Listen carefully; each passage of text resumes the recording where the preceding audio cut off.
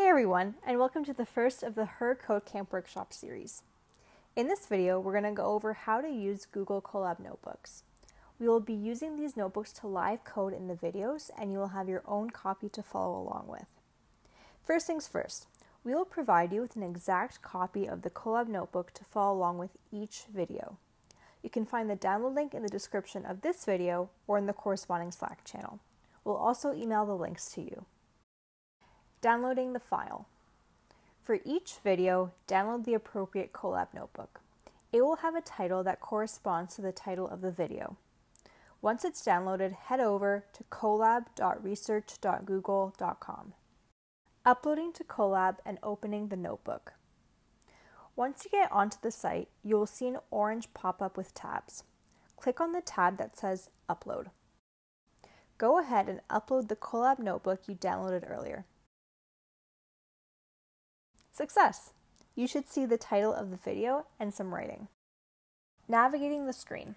Alright, before we get into how to use this notebook, let's take a quick tour of our environment.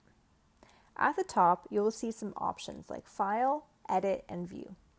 This is where we will eventually save the file, but for the most part, you will not have to touch this. Next, you will see two plus signs, one beside the word text and one beside code. These buttons allow you to create either a text cell or a code cell. We've gone ahead and added all the cells you need, so you won't have to touch them, unless you want to try adding your own text and code.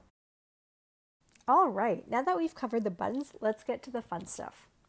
As I mentioned before, we have two types of cells in this notebook, code cells and text-only cells. As their name suggests, one is for writing code and the other is for text only. The text only will display text, but won't perform any computation when we run it.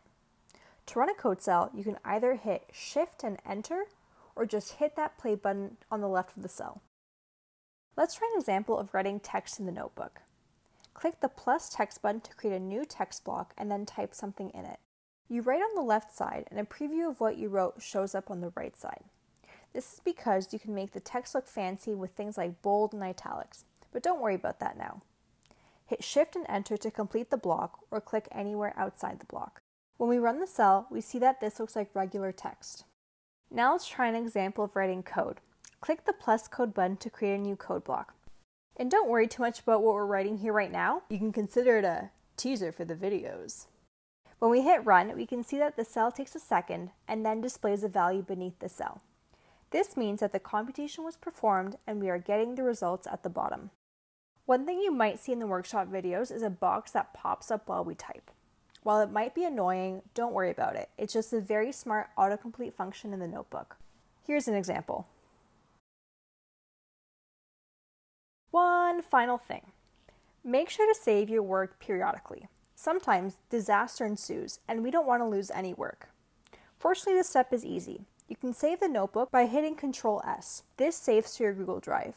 You can also save by pressing the File button and selecting Save in the drop-down menu.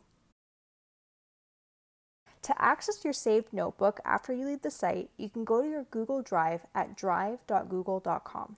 There should be a folder called Colab Notebooks, which stores all of your notebooks. Double-click the folder, then the notebook you want to work on. Then hit Open with Google Colaboratory. That's it! Now you know how to use Google Colab notebooks and will be able to follow along with our videos. Thanks for watching, and we'll see you all soon in the workshops.